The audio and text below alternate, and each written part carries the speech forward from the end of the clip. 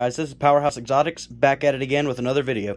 Today we're going to be working on my bioactive terrarium for my American green tree frog, Bert. That's Cricket, by the way, just in case you're wondering. He got kind of caught up in the eco-earth. But yeah, we're going to be starting out with this. It's equal to about 15 to 20 gallons. I don't know, it's plenty big enough for the tree frog, considering 10 gallons is the minimum, so he'll be happy in here. And just in case you're wondering, yes, I'm back at my house. And yes, my room is an absolute disaster because I'm working on this massive tank right here. Stay tuned for that video. So I've just got stuff scattered all over the place. I got loom bands, pellet guns. That water jug is full of salt water for the hermit crabs, which I have moved over here. And yeah, it's just a carrying cage that broke in the process. So yeah, we're working on getting that all cleaned up. Oh yes, and just in case you're wondering, there's my last bioactive build. Damien, the barking tree frog, he's loving it. He's hiding under a plant right now. And that's Compy's tank, who is the next one to get an upgrade. But yeah, I got his lights out right now because it's kind of hot in here, and I had to turn the AC off because it'll be annoying in the background. It'll be annoying in the background is what I meant to say. And yeah, it'll be getting on you guys' nerves, and I doubt you want that. So okay, today we're going to start off with how I'm improving my soil mixture. And yes, I need to vacuum. Yes, I have pothos in the plant. Yes, that's hamster shavings over there that's spilled and I haven't vacuumed up yet. And those are blinds, by the way, and there's a fishing pole. And yeah. So today we're talking about how I'm perfecting my mixture. Right now, it's the exact same mixture I had in the last video. So it's a little bit of Scott's Organic Topsoil, a little bit of play sand, a little bit of cocoa fiber, some cocoa husk and sphagnum moss.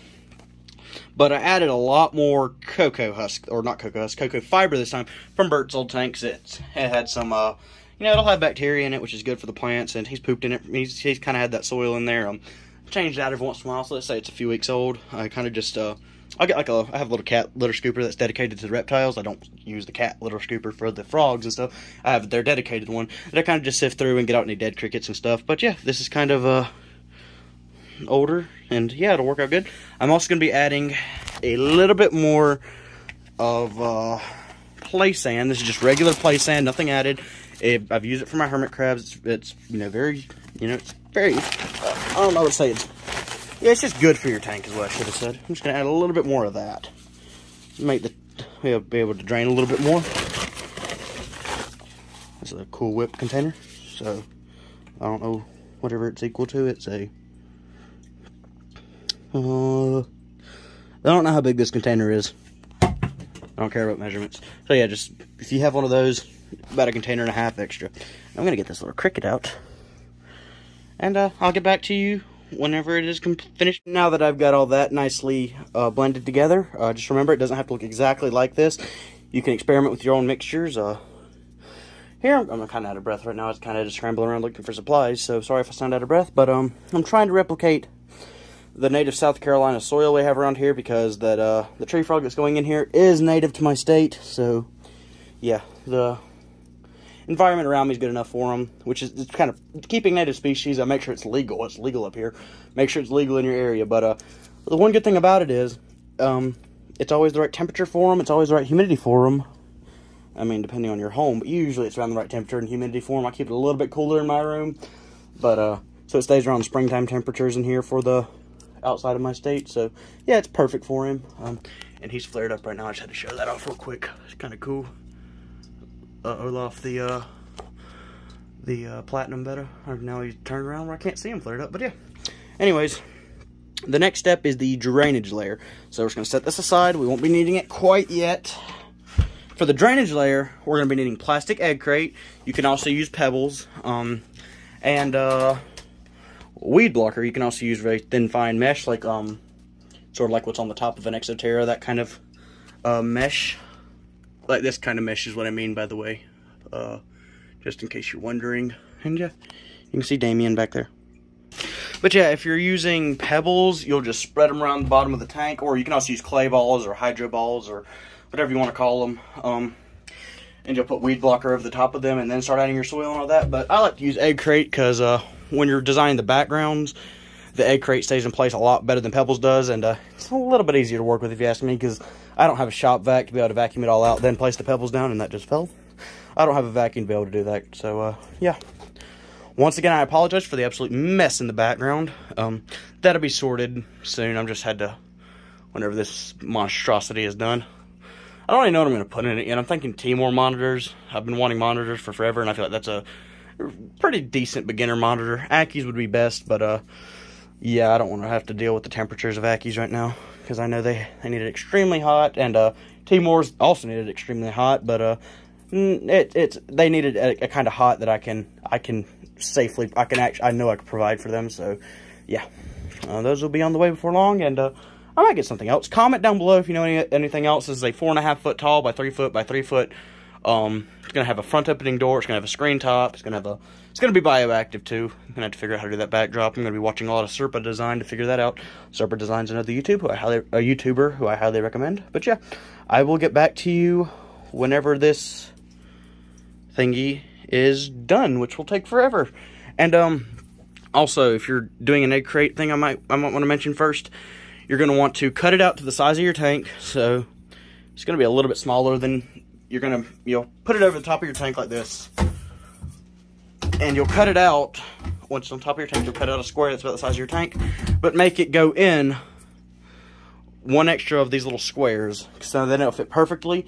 Then after that, you'll have to build little, like, I don't know how to describe it, but after you get your actual square in, I'll just throw up a picture of what it should look like for my last terrarium build, and we'll get back to you anyways with this one. So yeah, there's the picture of the last one I did. Okay, now that you're back from that, we will get back to you. I've been saying we'll get back to you. That should just be my catchphrase by now. I say it a lot. But we will get back to you whenever this is done. See you soon.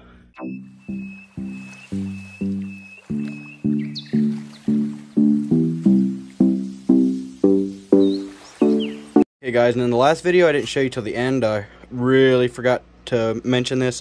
You'll want to add a little bit of activated carbon. You can use charcoal or terrarium carbon. This is aquarium carbon, and just pour some of that into your mixture. There's a tape measure in there. I'll get that out in just a second, but just put a little bit and I'll mix it up in just a second. That doesn't need to be on camera.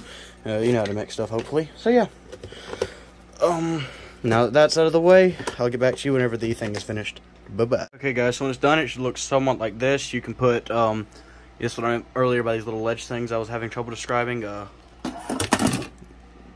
These little things right here, you can put them all the way around.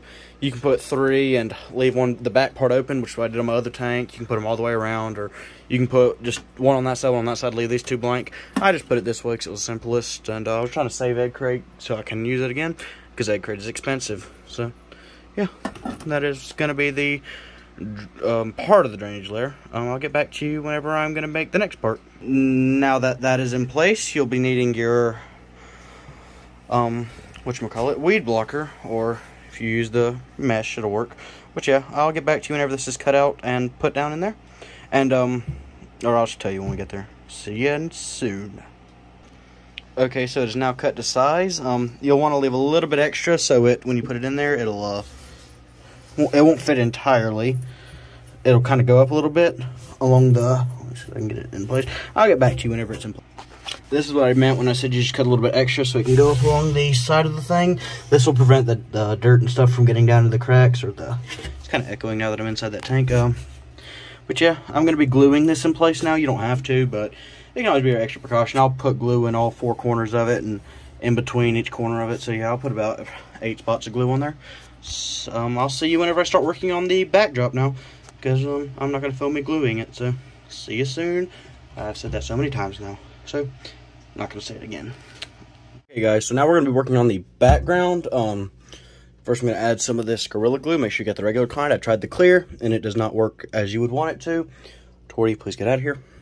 But yeah, I'll get back to you when it is applied and we'll move on to the next step.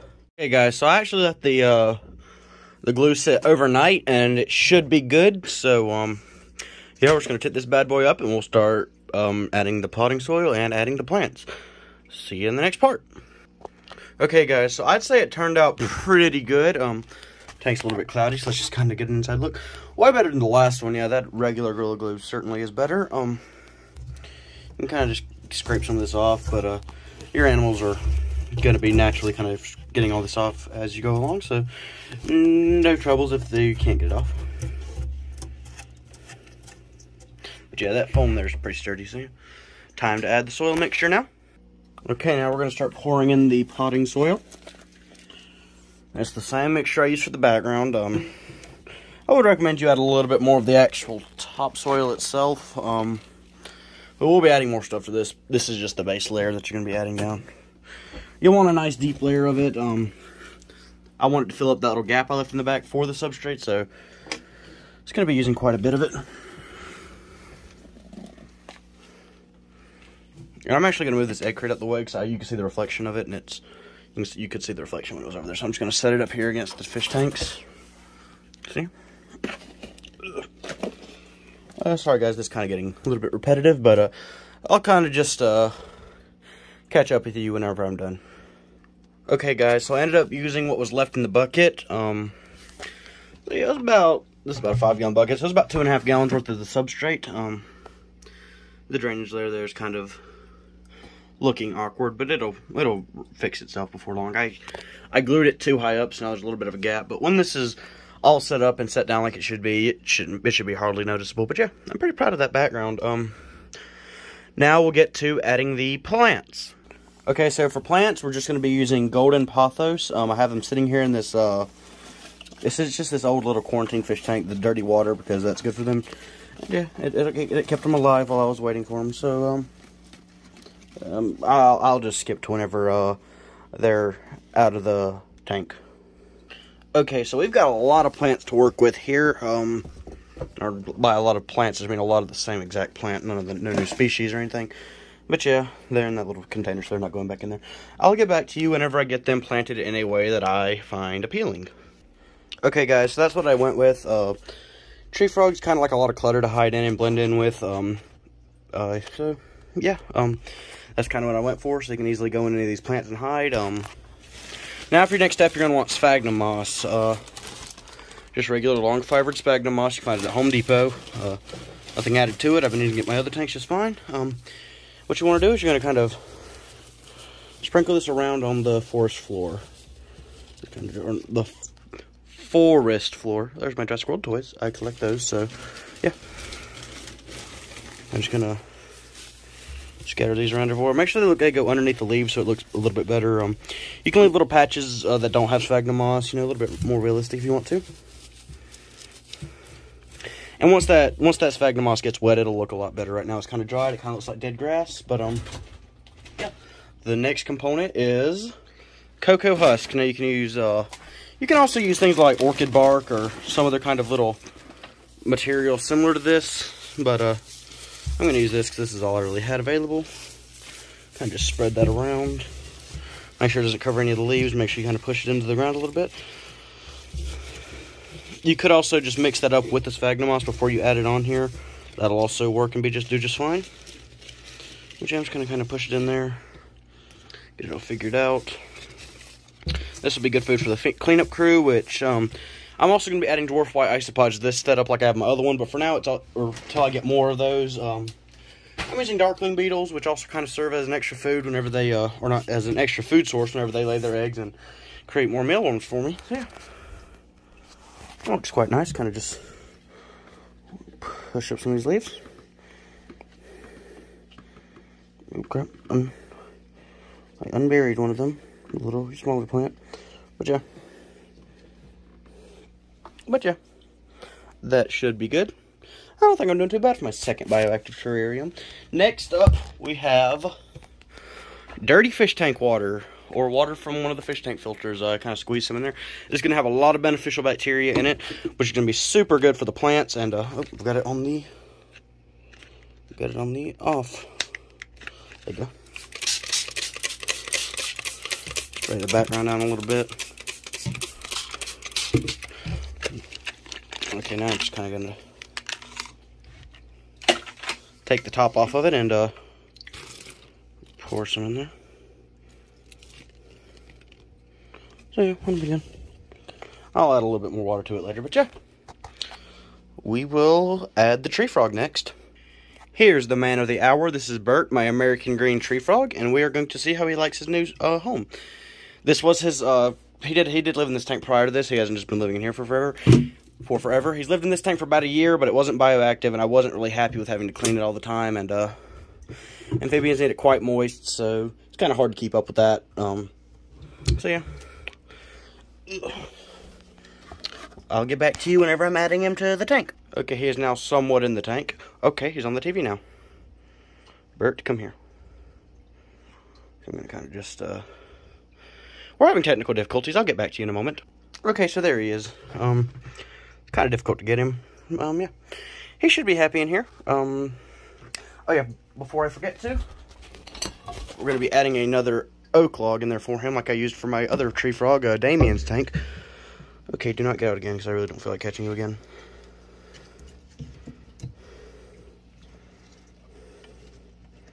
Okay. He's got a little tree you can go into. But yeah, that's his bioactive setup. I'll probably add more plants eventually. Some more, just stuff for him. But yeah, there he is. Okay, I hope you enjoyed this video. I'm going to roll some B-roll of his tank setup and the process of it. So, if you like this video, make sure to like and subscribe. Next, we're going to be doing my 18 by 18 by... It's either 24 or 36 Exoterra. For my green and old compy, we'll work on that next after, So, yeah, make sure to like and subscribe. And, oh my god, not again. Anyways, I'm going to roll some clips, and I'll have to recapture this little guy. Bye-bye.